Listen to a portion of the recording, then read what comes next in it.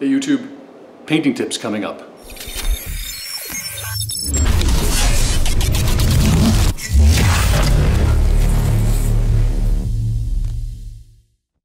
I'm painting the cabinet area where I'm going to put my audio rack, but I'm not going to talk about that today. What I'm going to talk about is painting. Now, when you're building a home theater, a lot of people want to do very dark colors. Like you can see, I've done a maroon. The dog's going to start barking again. There they go.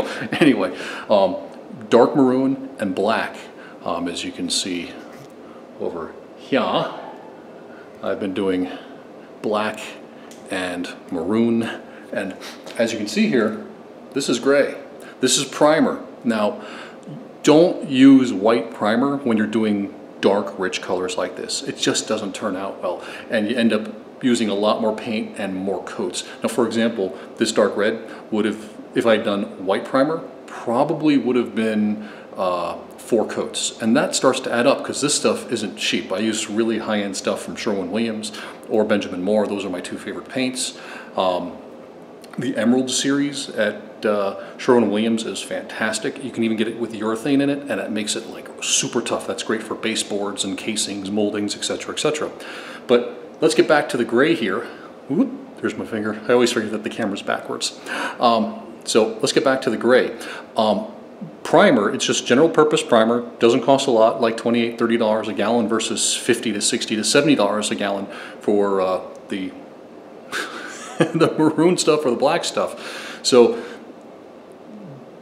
but it comes white, so what you do is you ask them to tint it, and it comes in, at least at Sherwin-Williams, it's P1 through 6. P1 just being a little bit, P6 being a lot, so much darker. This is a P5, and I actually regret not going to do a P6. I got P5 because I thought P5 would be dark enough for the maroon. It's not.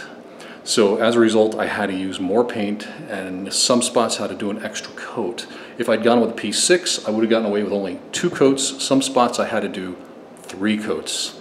Now, if I did the P6 under the maroon and under the black, it would have been 1 coat of primer, 2 coats of black, 2 coats of the maroon.